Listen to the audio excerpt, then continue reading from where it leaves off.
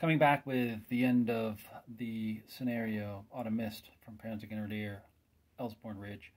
You can see here's the victory, or step losses for both sides. Americans 6, Germans 10, which means both of them achieved a minor victory, and thus the scenario is a draw between the two of them. Now, it was a tough scenario. Came right down to the end. Let's come back to the board here.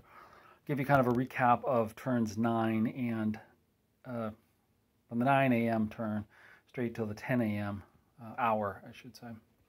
And you can see these are the final positions of the units. The Germans actually recovered pretty well. There's still quite a bit of demoralized units on the board for them. U.S. artillery was very effective this turn in terms of knocking out units here and here and driving them back. But the Germans' reinforcements did appear finally at 9:15, and it came right up the road and right up in here to try to force into the assault hex over there. They didn't quite make it, but they did, take off some pressure on those units that did. Now, we did get the German units that was positioned here, and here and here, in here to the assault, and we'll show that in a minute. And we also have this assault hex going on over here as well. The U.S. pulled more units across from the north to reinforce that assault hex and try to knock out German units from within there. So let's take a look at the assault. So the assault on the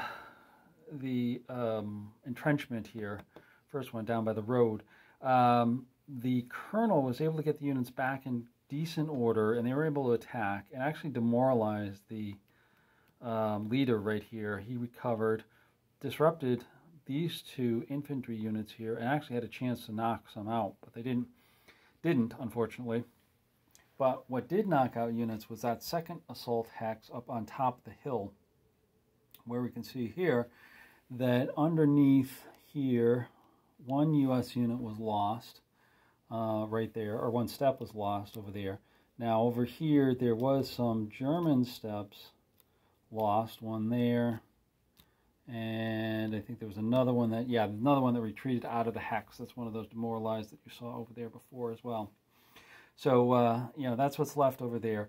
So they actually got, the step loss number 5 from here. And then the big surprise was over here, an artillery barrage by the Germans that actually knocked out the anti-tank gun for the number 6 loss for the Americans to give the minor victory to the Germans. So that's kind of where we are and how the losses stacked up. The 2 assault hacks are still going strong, but there really is no more effort that can be done to change the victory conditions.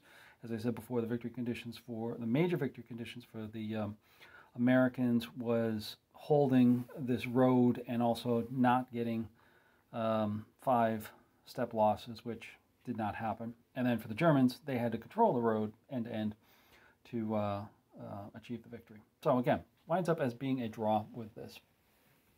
So now a little quick analysis of this battle in terms of what's happened. Talk about a little bit of the command, talk about a little bit of the situation, a little bit of the variables that went into this.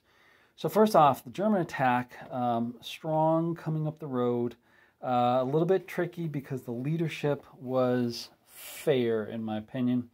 We had a number of leaders that did not have firepower bonus, but they did have some morale bonus, which was important because morale for the Germans is below average.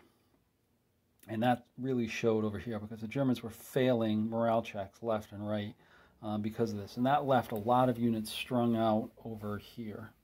And consequently, the German leader had to go into this assault hex and really take over that assault, and that really limited his capability. So right there, that shows that the higher leader had to move into a more tactical level, couldn't stay at an operational level to move units around, get units rallied, and things like that, which was very tough on the Germans. Subsequently, the other leaders had to take up the commands, and luckily captains, I think he's here and here, were able to take over with some degree, and all as well as down here. But they just had a lot of units that were just having morale issues all day long with this, and really kind of showed the problem. On the American side, in terms of their command and control structure, morale was very good. They were passing their morale checks as they needed. They did fail a few. Most of their losses were due to direct kills on the units as opposed to morale losses within here. American leadership was very strong over here. They had several units, as you can see, with leaders around here that were able to really hold off and stem the attack. Defense was very good. They had position on the hills. They also had the position with the entrenchments there as well. So very tough situation for the Germans to attack over there, and very strong situation for the Americans to hold out. So in terms of this, what do I think? The Americans, I think, at a strong defense and strong defensive position, counterattacking where they needed. The Germans failed in a lot of their morale issues and failed to have the attack materialize in a way that was going to be effective to get a victory out of there. And it came down to being, at best, a minor victory for the Germans, but even that failed as they wound up stuck on the west side of the hill, still fighting the Americans, not even getting close to the crossroads, as well as down the road across there.